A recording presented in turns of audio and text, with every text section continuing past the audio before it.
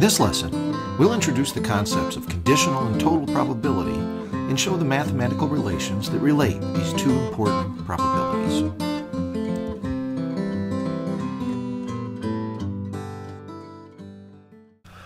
The joint probability for two events, A and B, could be written like this in terms of the intersection of the two events, but it's often written more compactly like this, A comma B.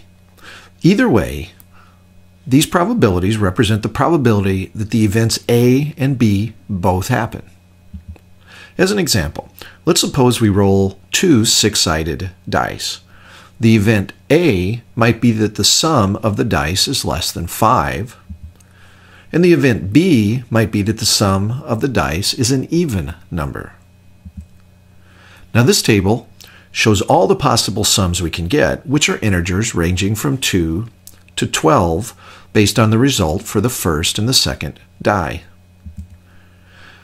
Now there are 36 possible sums that we could come to, and 6 of those are less than 5.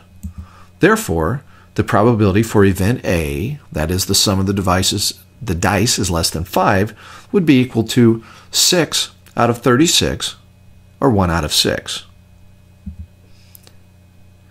Now 18 of the 36 possible sums are even numbers.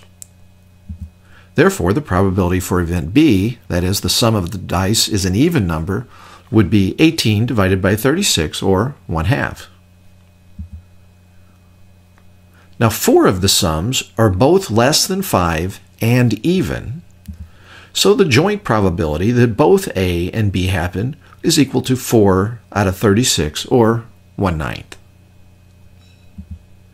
Now let's suppose we are given some partial information. Suppose, for instance, that we know that event B occurred. That is, we know that the sum of the dice turned out to be an even number. Now, conditional on knowing that, what's the probability that event A occurred? That is, what's the probability for A conditional on B? Now, we write this probability the way we've shown it here, and it turns out there's an important rule that relates this conditional probability to the joint probability and the probability for the conditioning event. The conditional probability for A, conditional on B occurring, is the joint probability for A and B divided by the probability for B, the conditioning event. For this example, this would be 1/9 divided by 1/2, or 2/9. Now graphically, we could see that 18 of the outcomes satisfy the condition that the sum is even, but of those, only 4 satisfy the condition that the sum is less than 5. Therefore, we might conclude that the conditional probability is 4 out of 18, which would be 2/9, just as we had shown with our formula. This more general expression, though, will work for all situations, not just for the ones where we can count equally likely outcomes like we're doing here.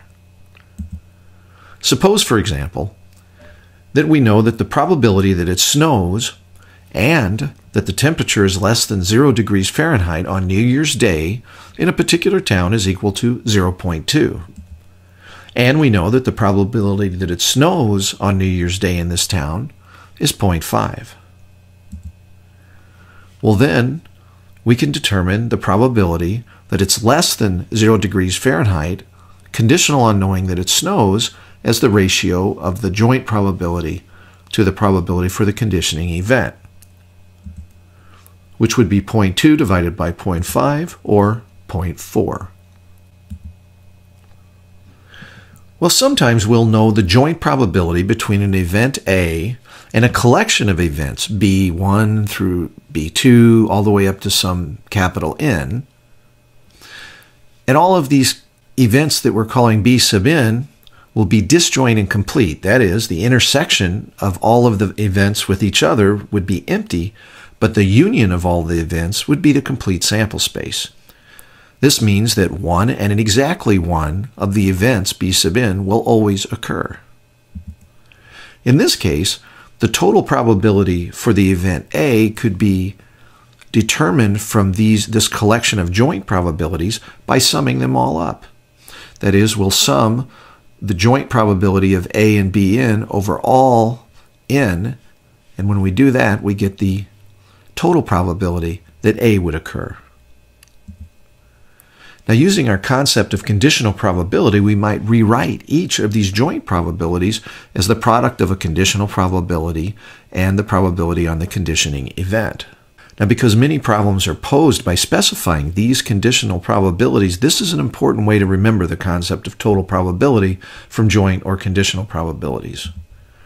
As an example, suppose we have a box that contains 31 fair coins, that is, have a heads on one side, tails on the other, 12 unfair coins that have heads on both sides, 40 unfair coins that have tails on both sides, and what we'd like to do is select at random one of the coins from the box, flip it, and find the probability that we would see heads.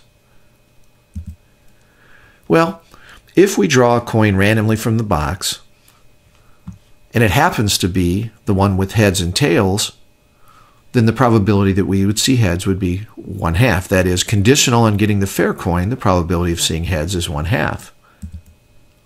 Well, the probability that we'll see heads conditional on getting the unfair coin that has heads on both sides, well, that would be 1. And the probability we'd see heads conditional on the unfair coin with tails on both sides would be 0. Now, because there are 31 fair coins in the box and 83 total coins, the probability that we get the fair coin that has heads and tails on the two sides is 31 out of 83. Because 12 of the coins have heads on both sides, the probability that we get a two-headed coin is 12 out of 83. And because 40 of the coins have tails on both sides, the probability we get the two-tailed coin is 40 out of 83. Now, to determine the total probability that we draw a coin and see head at random and see heads when we flip it, we'll start with the conditional probability that we see heads, conditional on getting the fair coin, times the probability we get the fair coin. Then we'll add the conditional probability that we see heads times the probability, conditional on having the two-headed coin, times the probability that we draw a two-headed coin.